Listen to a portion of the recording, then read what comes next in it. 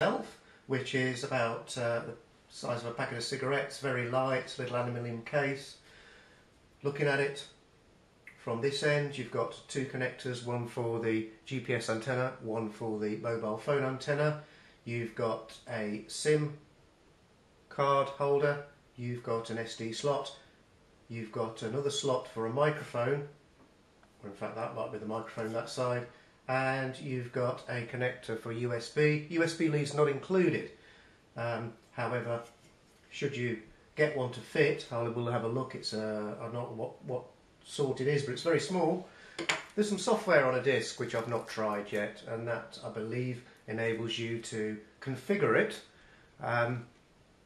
using your laptop rather than having to send SMS messages to configure it. On this side you've got an on-off switch and an LED. If I click it, it will actually light. There we go. So there's a backup battery in there as well. You've got the connector for the cables, and you've got another accessory connector for something not included which can detect impact. Not sure what will happen if it did. So that's the box itself. Included as well as a little microphone is a pretty standard sort of GPS antenna, and this antenna is for the mobile network. As well as all of that, a huge amount of spaghetti. Now this is your spaghetti wiring harness. Black and red are for power, and having looked at the book, this is the little book that comes with it, which is written in Chinglish, but having looked at the book, that's pretty much all you need to connect to be able to get the thing to work initially. The rest of the wires, now there is a wiring diagram, very small, I've printed it out and blown it up, is here. What it enables you to do is to connect to your car, and it will then become a featured alarm system. Not really very excited about things it can do, they're all a bit scary really, especially this bit. This is a 40 amp vehicle relay as part of the loom. This enables you to connect it to the vehicle fuel pump, or in fact the ignition system, and you can send a text to disable your vehicle. Certainly something I wouldn't recommend. I wouldn't trust my vehicle going at 70 miles an hour down the motorway to a little box that could turn it off. But you can connect it in if you so desire. There's this little gadget here which is a panic switch. Press and hold it for a few seconds and it will send a text to up to 5 telephones to say that an SOS situation, and it will give the lat and long of where it is. Can't really see the value of that either, to be honest. I mean, it is very small and virtually discreet, but I mean, if you were in a situation, you just take your mobile phone out of your pocket and you would ring somebody anyway, I imagine. The rest of the wires are for this one. It says the orange one to connect to your vehicle horn. Well, I wouldn't connect that to my vehicle horn for a start, but I guess through a relay or an interface it enables you to sound the horn remotely by sending a text, or as part of the alarm features it will sound the horn.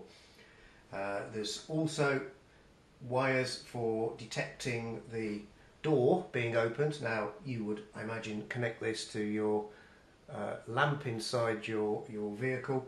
There's one for detecting a negative going and one for detecting a positive going, so you'd use one of those.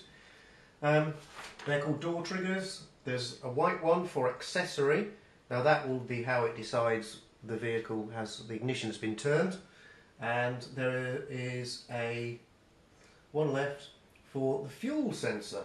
Now, no idea why you'd want to connect to that. The idea, it says according to the book, is that if the vehicle's running low on fuel it can send you a text. Well, if you're the driver you should know that, and what's the point of receiving a text if you're not the driver to say the fuel's running low? So most of these I'm going to cut off and not use. And I'm just going to use it in the most basic of modes. Now the most basic of modes, you will ring it, it will hang up and send a text back to the number that called it with the location. So that is the locator mode. You can also send it texts and give it various commands. The commands are such that you can tell it to send you a text when the vehicle starts moving, when the vehicle exceeds a certain speed, what they call a stockade, where It will text you when the vehicle leaves a predefined area. And there's more. You can ask it for its status. You can even ask it for the fuel level, had you connected all of this stuff up. But all of this is going to require quite a hefty installation and quite a bit of trust in a little box. So as I say, I won't be doing any of that. Thinking elsewhere of what you could do with it, because you can send it a text and command it to do a feature like sound the horn, you could use this elsewhere. So you could connect the horn wire, which, you know, this basically it's just a wire that will drop to negative and conduct, or go positive. I haven't found out yet. You could connect that, for instance, to your garage door if you've got electric doors. Why you'd want to open your garage door from 100 miles away, who knows? But you could. It could be a backup way. If you've lost your keys, misplaced keys, you could get into your house. Password protected, so you can tell it which phones, maximum of 5, to respond to. It'll ignore all the rest. And also you can set a password, so all commands are ignored unless you send a password. Every time you send a text, it will reply with a text. So there's going to be a cost there, unless you buy a SIM with 5,000 texts per month included. The cost is certainly going to rack up. Also, you can use data mode, where as if your SIM has got a data allowance, it will continuously track and give location. You can tell it to do that via a text message. That could be useful. It talks about a website you should go to, which I've had a look at, and it's in Chinese and it says demo, and you need to register. So there may be more information about that on the little disc. However, that's as far as I got with that. Elsewhere, you've got a microphone. Now the microphone, you can plug into it and you can send a text once again to tell it not to work as a tracker but as a monitor. So when you phone it up, what happens is it just allows you to listen to wherever the microphone is. So if that's in your vehicle, you could listen to the robbers criticising your CD collection. But I mean, if your vehicle's stolen, I think I'd rather track it than use that. You might think of another reason to be able to use that, not vehicle related. You may want to work for MI5 and plant it somewhere and be able to phone and listen in. Who knows? This little bag contains a standard GPS antenna. This little bag contains a standard mobile phone external antenna. So if you want to be discreet, you're going to have to hide that, whereas it's still going to be able to see the satellites. You're going to have to hide that. However, it's still got to, I doubt, you know, it's going to have to be somewhere visible. You can hide that quite easily, and you've got to wire all of this in and wire that in. Now, I'm going to experiment with it and try using it in its most basic of modes, i.e. I'll phone it up and it will tell me where it is, i.e. a locator. Now there is a power consumption I've yet to find out. I'm going to find out. The book says about 45 milliamps continuous. 45 milliamps isn't much at all. However, it's a quarter or a fifth of what a lamp would use, and you wouldn't leave your interior light on. So even though this uses less, you've got to consider, and we'll find out what power it uses shortly, you've got to consider, well, it would flatten your battery after a while or take a toll on it if you don't use your vehicle very often. So perhaps it might be more useful if you place it somewhere where you can actually turn it on and off with a switch, you know, reach under or reach through and turn the switch, so that when you don't want it, you can turn it off. So I'm going to come back and I'm going to power it up and we're going to see what happens. Okay, it's a short while later, and what I've done in the meantime is I've put a pay-as-you-go SIM into the slot, and I've powered it up. Now the first thing I've noticed is the power consumption. If I bring that, you can probably see it's in the region of 100 milliamps. That's quite a lot. That kind of consumption would take a toll on your battery. It's twice as much as what was said that I read, and I'm not sure where I read it as 45. I would be concerned about something drawing that much power from my battery permanently. However, there's an on-off switch. but it's not an on-off switch. It doesn't actually turn the unit on or off. What that switch does is turn the backup battery on and off. So you can see I can flip it backwards and forwards. It really doesn't make any difference to the power consumption or the operation of the unit.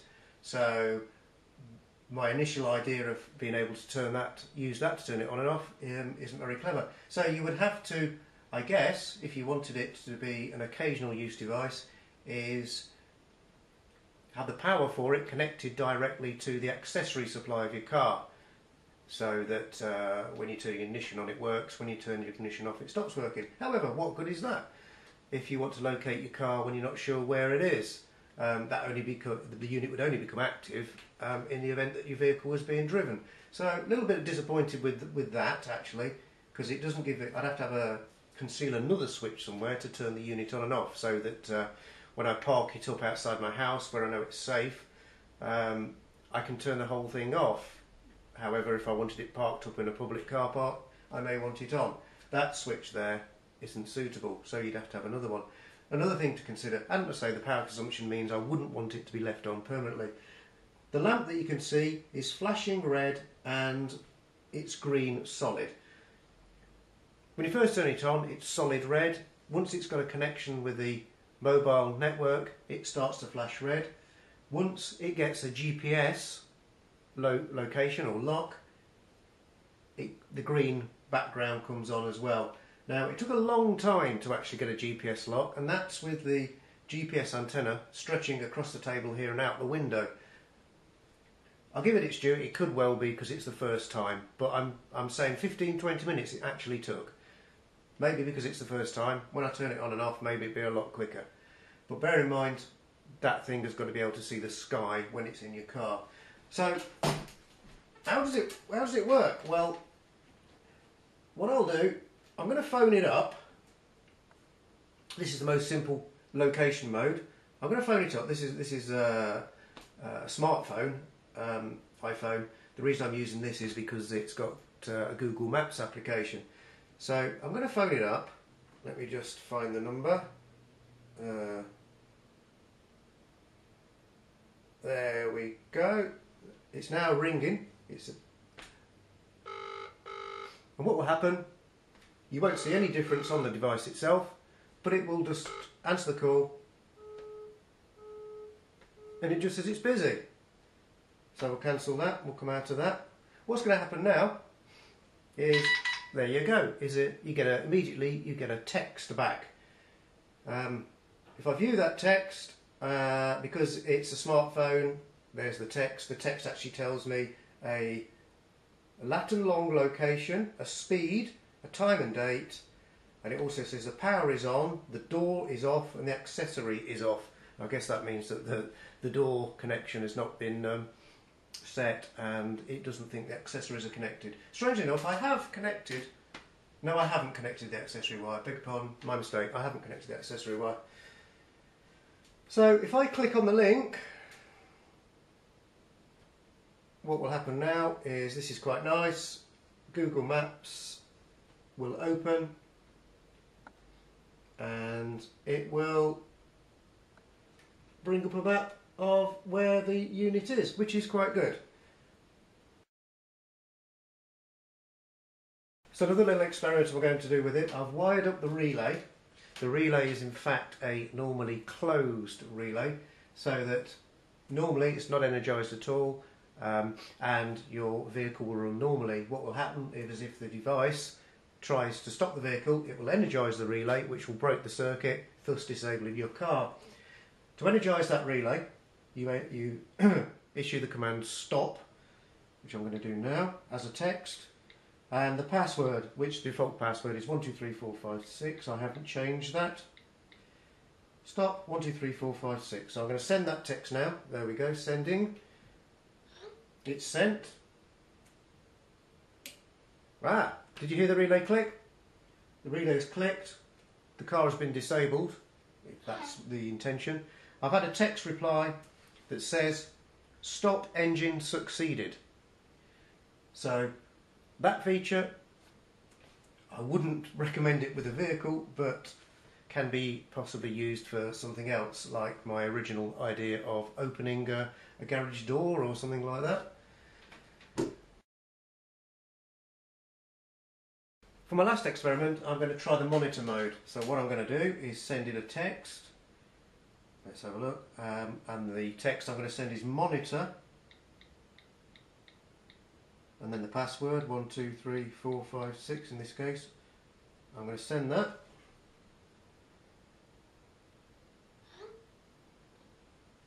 Which went. Not sure if I get a reply or not. Oh yeah, I've got a reply text that says monitor OK. What should happen now is if I actually phone it, let me get to my contacts, if I call it, according to the book,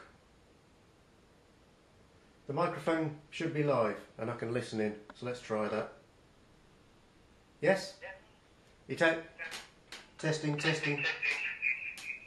Hello? So it answered immediately. Oh, let me turn that off. It answered the call immediately, basically on the first ring, and just went straight to microphone.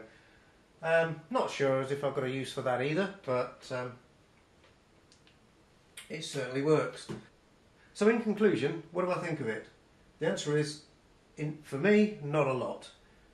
To fit that into the car, bearing in mind how much current it consumes, bearing in mind having to mount the antennas, there's two of them, a lot of wiring, a lot of fiddling involved.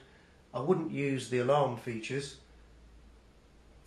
so all I'd be using it for is for finding out where my vehicle is and possibly tracking it if I needed to. I could do that with an Android phone and a suitable application. I could buy an Android phone for a similar price, and it would be far more simpler to wire into the vehicle or even conceal in the vehicle. And having done that, you've still got a telephone in there as well that you could use. So what else could I do with it? Well, it's an interesting gadget. You could make something out of it. I've demonstrated you can phone it up and listen to the mic. So a bit of MI5 spy bug type stuff you could do with that. You can text it to fire a relay. So that could be used for something like, my only example was opening a garage door from 100 miles away. Not sure why I'd want to do that. But you could remotely control a device with that only requires a single switch command. But the GPS features, despite the fact that I've demonstrated they work, I certainly wouldn't be using those in a vehicle. It's too cumbersome an installation for something that could be done a different way.